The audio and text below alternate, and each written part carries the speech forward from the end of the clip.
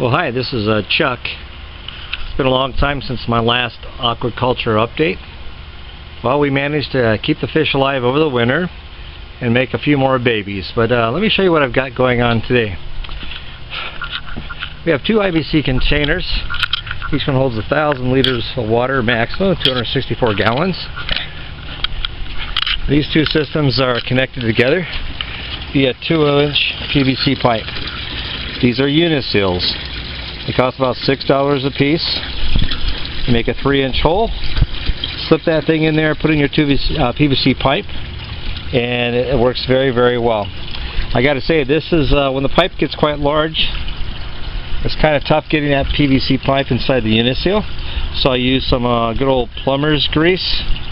And for this particular application, I had to go in one and through the other. So I simply put a 45-degree bevel with a grinder on the edge of that pipe, and it went in quite nicely. Okay. You can see the result here. On the inside I have a 90-degree elbow, and I have a pipe running down about 4 inches off the bottom of this. Okay. On the other side, I have a 90-degree and a pipe, and you can still see the water flow. The system is driven by this pump here. It's I think it's a 620 gallon per hour pump. I bought it from Harbor Freight. Okay. That should pump all the water here more than one time per hour, because I do have a probably about a 4 or 5 foot head. You look up. Okay, the water is being pumped to the top. Well, let me explain this system here. That's a 90 degree up there being connected to the hose, which is going down the pump. The other end is threaded. It's connected to a coupling device. That coupling device is threaded on one side, and it's a slip, meaning it's smooth on the other. And there's I think a 3/4 inch PVC tube. It goes down approximately 1 foot, and at the end there's a T. Now what happens is the water then runs through that pipe and splits at the end. Okay. Now at the top, see right up here, there's a standoff pipe. So what happens is this T on this pipe right here acts as a little vortex device. It creates a water flow in there, this disturbance, which helps separate some of the solids. I've been using this for about a year now on a couple other applications. It does a pretty good job separating the solids from the water. And then the water, which is cleaner, then comes in the pipe, then runs down to the bottom. Through the bucket there's a little box connector, and the box connector is it's a 2-inch diameter box connector. I buy them in the electrical conduit section at Lowe's. There's an end cap with a bunch of holes drilled sort of on the edges, which causes the water to flow kind of like a shower into this bucket, and this bucket right here is sitting on top of these two metal poles that are running through. Below here I have fiber fill. That's that stuffing that you get from Walmart. Here's what it looks like. Okay, a little polyfill. Okay. Now on this side I've got some large holes drilled, and then at the base I have holes. Now what's going to happen is I also have a whole bunch of holes drilled in the bottom of that bucket. So as the water's coming through, it's being filtered through the fiber fill, and it comes out of the bottom into the grow bed. Now what's going to happen, that filter is going to get clogged, and as it does, water will start coming out of those larger holes at the bottom, and then it'll work its way up. Now from our kitchen window I can see these holes. So when I see water coming out of these holes up here, I know it's time to change the fiber fill. When the tank is stocked, I'll be changing that about every 5 to 7 days. Here's a grow bed. Here's an old tomato. This I started from a cutting from a plant that I had over in this system, probably in November. My daughter helped me take some fencing and build some covers. Now we do have some raccoons around here, and we have some birds of prey that like to fly about.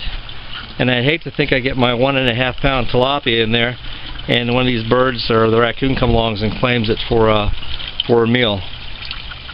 I have lost a couple goldfish over the last few months because this area right here is open. The last goldfish about a week ago had these claw marks through it, and it was still alive, floating on the surface, but it was soon to die. So we went ahead and pulled that out and added it to our Confederate jasmine bed.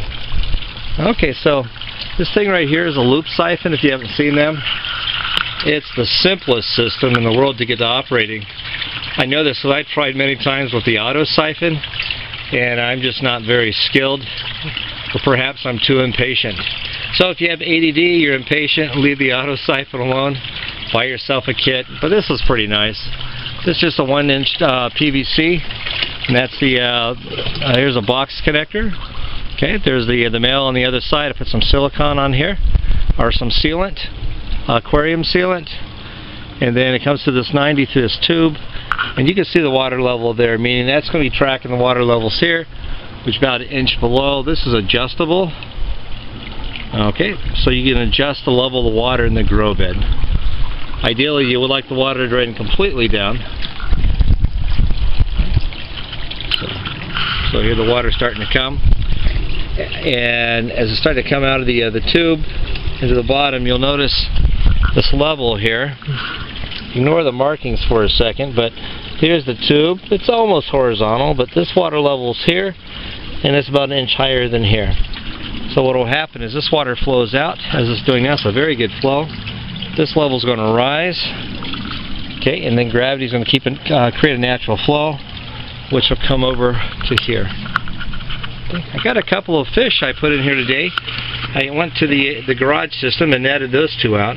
The larger one is a male, and just the water is about 71 degrees Fahrenheit, and already that male has been running its nose into the side of the female.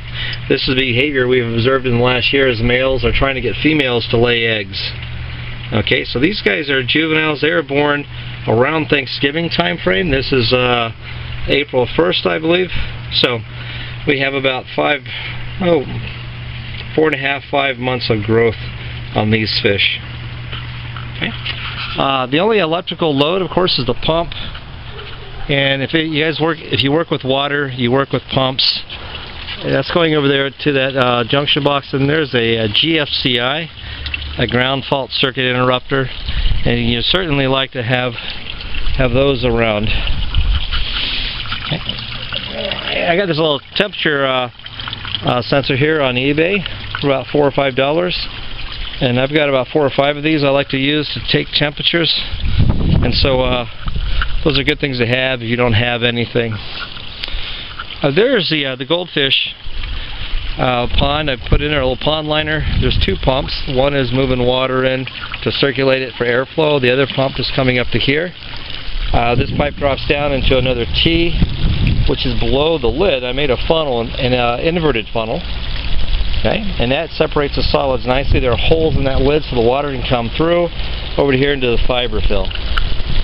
Okay, and we've been throwing plants over here just to get them to root. We put a lot of cuttings over here, and the system worked nice. We had a few good tomato plants there last year.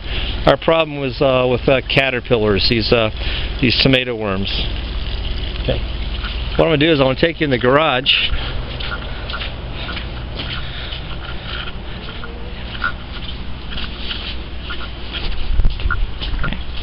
Now this is where we've wintered our fish over. Oh, you step back so you can get a good view. Got a couple of totes up there. You can see the plants.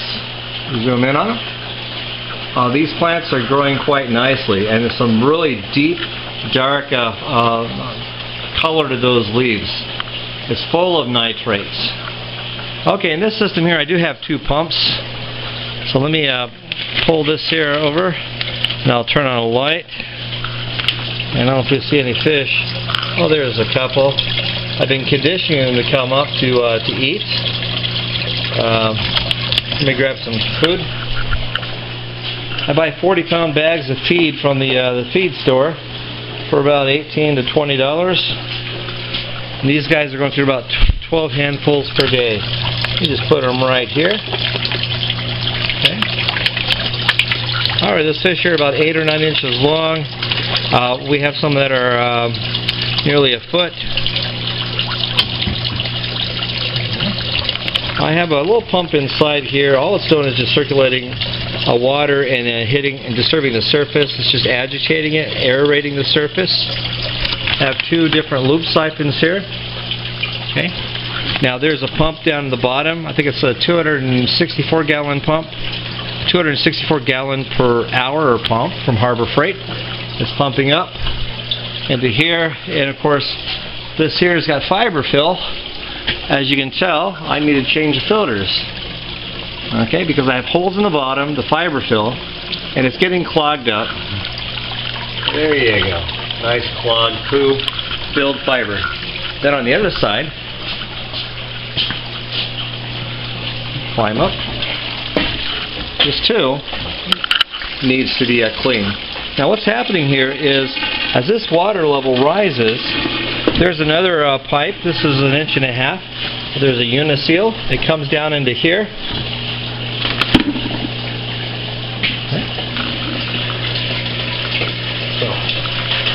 So there you see a similar system. Water is draining down in the bucket.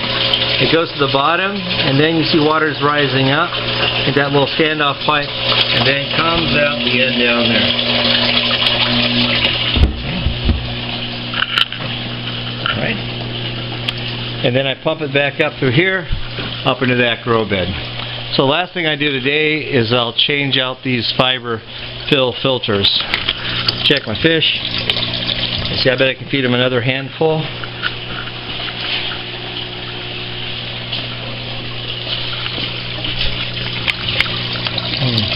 I guess the neat thing about aquaculture is you get to play with science. There's lots learning about the bacteria and building systems to pump water and to give you good quality water.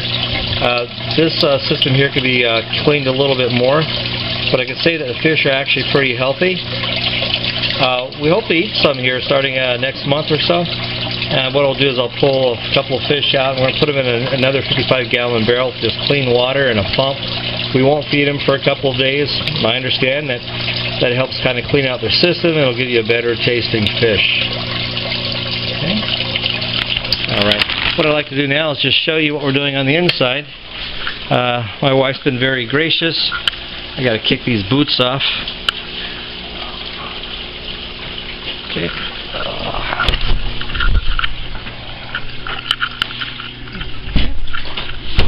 Let's just bring it around to here. Okay, this is a breeding tank. Okay. And there's the male. And he's over there on the left, and there the females are on the right. And if you look down there, all of that rock has been moved. That's been moved by the male. Okay, the male has created a nest. Okay, that is his signal to the 5 females that he's ready for them to begin laying eggs. Okay, good. Now, in this particular system, I've got a pump that's about 264 gallons per hour. These pumps are around $20, so they're quite nice to work with. There's a 300-watt electric heater inside, 55-gallon tank. Okay, the pump rises up in the black hose, comes up to here, comes into this little trash can I picked up from Goodwill.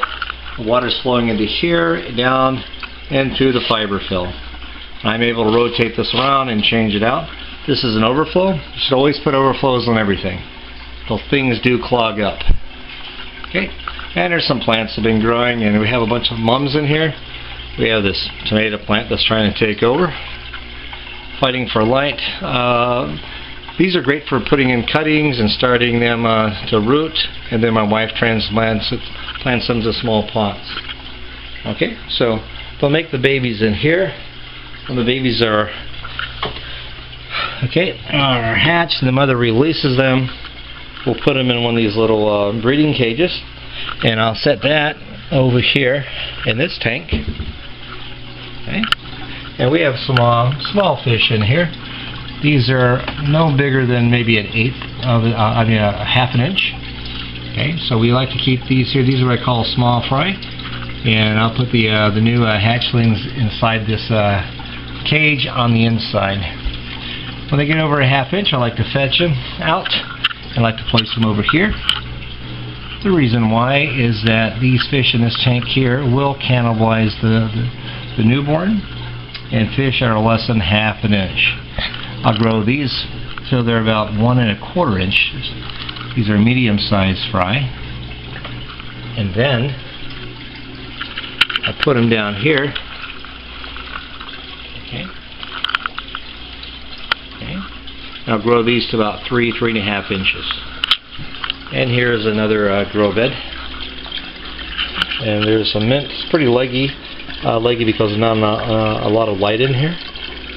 But it's really nice. Adds to a nice effect here of making here a garden room. I'm going to go ahead and feed these fish right here, the breeding tank. Let's see if they want to eat. There you go, guys. There's some fish. Here's some food for you guys. There's a couple small fish in here, about 2–3 inches long. I put them in there just to see if they would be cannibalized, and so far they have not been cannibalized. Okay. These are a mix between blue and Nile Tilapia. Okay. Put my hand up here. It's about 7 inches long there. You'll see the scale of these guys and gals. Okay. Well, that's about it for my tilapia experiment. See you next time.